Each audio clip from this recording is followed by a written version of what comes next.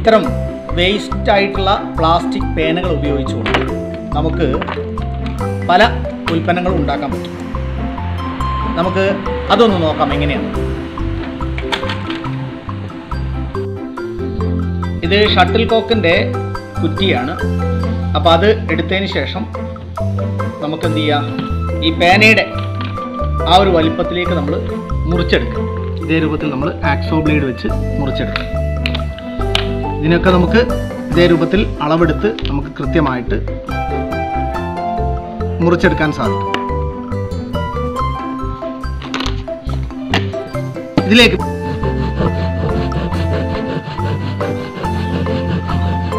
പിന്നീട് ഒരു rubber band നമ്മൾ ഇതിൻ്റെ സെൻട്രലായിട്ട് വയ്ക്കും. അതിനുശേഷം നമ്മൾ ഇഷ്ടമുള്ള പെന്നുകൾ നമുക്ക് എടുക്കാം. ഓരോന്നും ഐറ്റം തിരിച്ചുകൊണ്ട് കളറിനനുസരിച്ചൊക്കെ നമുക്ക് ഡിസൈൻ രൂപത്തിൽ വയ്ക്കാം. സെയിം ആയിട്ടുള്ളത് വയ്ക്കാം. അതൊക്കെ നമ്മുടെ ഇഷ്ടത്തിന് വെക്കാവുന്നതാണ്. ഇവിടെ ഒരു മിക്സഡ് കളറാണ് നമ്മളിപ്പോൾ വെക്കുന്നത്.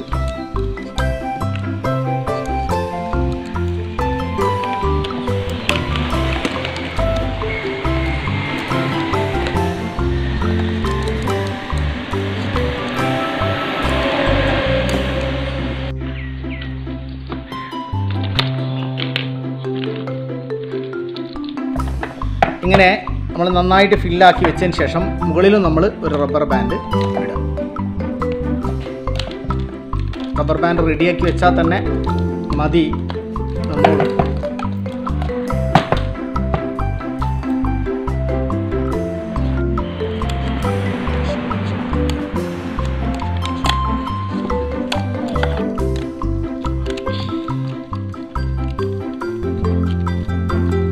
ഇനി വേണമെങ്കിൽ നമുക്ക് ഇത് ഓരോന്നും ഇവിടെ ബലമായി നിൽക്കണമെങ്കിൽ ഇതിനിടയിലൊക്കെ നമുക്ക് കുറച്ച് ഗമ്മ് പുരട്ടി വെക്കാവുന്നതാണ്.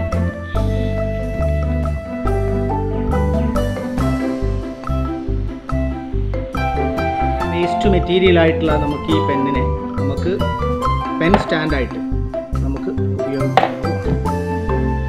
വളരെ ലളിതമായിട്ട് നമുക്ക് പ്ലാസ്റ്റിക് പേനകളെ ഫലപ്രദമായിട്ട് വേസ്റ്റായിട്ടുള്ള ഈ വലിച്ചെറിയുന്ന ഈ പ്ലാസ്റ്റിക് പേന ഉപയോഗിച്ച് നമുക്ക് സുന്ദരമായിട്ട് വ്യത്യസ്ത കളറുള്ള പേന ആണെങ്കിൽ നല്ല ഡിസൈനാക്കി വെക്കാം. ഇത് സെയിം കളറാണ്, ഇതൊരു മിക്സഡ് കളറാണ്. സെയിം കളർ തന്നെ നല്ല കളറുള്ള പേന ഉപയോഗിച്ച് കഴിഞ്ഞാൽ ഭംഗിയുള്ള ഈ പെൻ സ്റ്റാൻഡ്.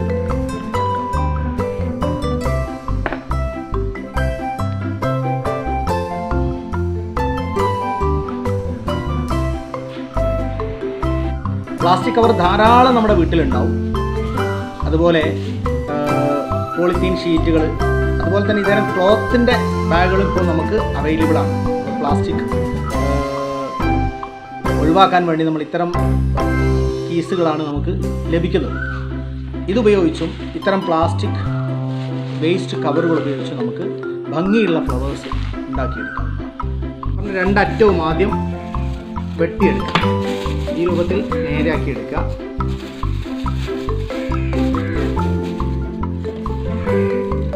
അതിനെ നമ്മൾ വെട്ടി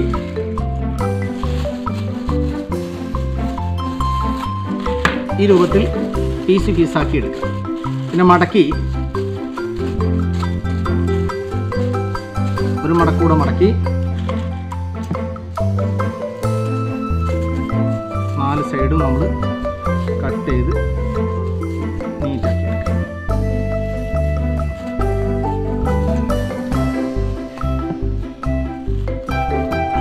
സമചതുരത്തിൽ ഈ രൂപത്തിൽ കട്ട് ചെയ്ത് അങ്ങനെ എല്ലാ കളറിലുള്ള ഈ പ്ലാസ്റ്റിക് കവറുകളും ഇതേ രൂപത്തിൽ നമ്മൾ മുറിച്ചെടുക്കും.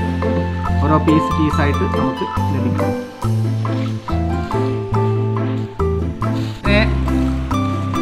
പീസാക്കി കഷ്ണം ലെവലാക്കി വെച്ച് അതിൻ്റെ സെൻറ്ററിൽ നമ്മൾ ഒരു ചെറിയൊരു ഹോൾസ് ഉണ്ടാക്കി, ഒരു പെന്നുപയോഗിച്ച് ഒരു ഹോൾസ് ഉണ്ടാക്കി ആ ഹോൾസിലേക്ക് നമ്മൾ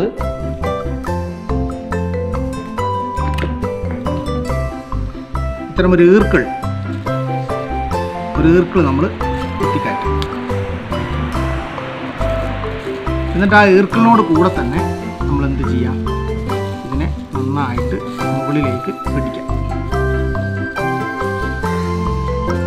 പിടിച്ച് ഏകദേശം നമുക്ക് ഈർക്കിൾ കുറച്ചൊരു ഇത്തിരി 5 മില്ലിമീറ്റർ, അതായത് 0.5 സെൻറ്റിമീറ്ററോളം ഉൾഭാഗത്തേക്ക് വേണം. 1 സെൻറ്റിമീറ്റർ മാക്സിമം നമുക്ക് വയ്ക്കാം. അതിനെ നമ്മൾ ഇതേ രൂപത്തിൽ ചുറ്റിയിടും. നൂലെടുത്ത് നമ്മൾ സ്വിങ് നൂല് എടുത്ത് നന്നായിട്ട് ചുറ്റിയെടുക്കും.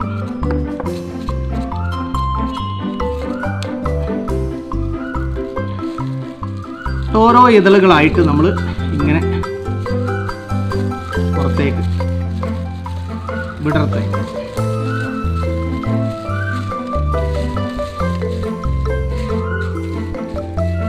ഇതിൻ്റെ മുകൾ ഭാഗം വേണമെങ്കിൽ നമുക്കൊന്ന് റൗണ്ടാക്കി കട്ട് ചെയ്യാം.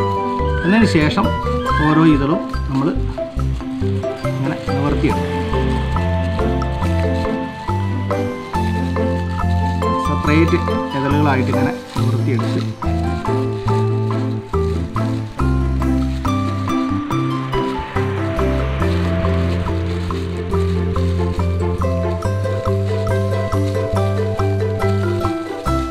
നമ്മൾ നിവർത്തുന്നതിന് മുമ്പ് ഒന്ന് ഈ സൈഡൊന്ന് ഈ രൂപത്തിലത് വെട്ടുന്നത്.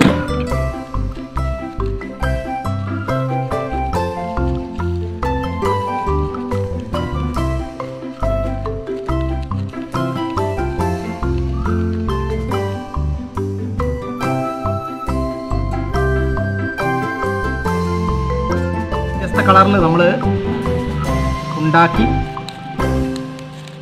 പിൻഭാഗം നന്നായിട്ട് നൂലെടുത്ത് നമ്മൾ നന്നായി കെട്ടി മുകൾ ഭാഗം ഒത്തിരി ഒന്ന് റൗണ്ടാക്കി നിവർത്തി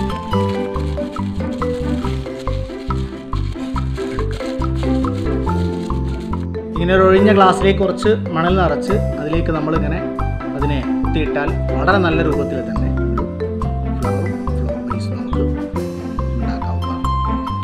വളരെ ഒഴിവാക്കിയ ഇത്തരം പ്ലാസ്റ്റിക് കവറുകളെ നമുക്ക് ഫലപ്രദമായിട്ട് കുട്ടികൾക്ക് അവരുടെ ഒഴിവ് സമയങ്ങളെ ഇത്തരത്തിൽ പുഷ്പങ്ങളാക്കി മാറ്റി അത്രയും പ്ലാസ്റ്റിക്കിനെ നമുക്ക് മറ്റൊരു ഉൽപ്പന്നമായിട്ട്